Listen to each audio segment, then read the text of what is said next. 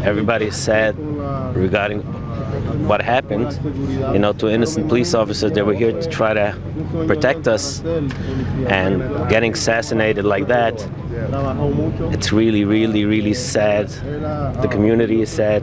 Finding out the news in the middle of Saturday, in the middle of praying, so it was a shock to the whole community. Everybody knows what's going on, and it is an issue, what's going on, but the community, everybody has to find their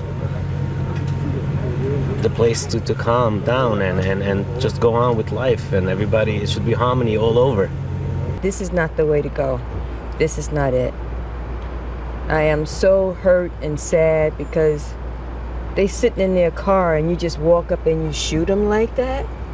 This is, I am so speechless. I don't know what to say. All I can do is cry because this is not right.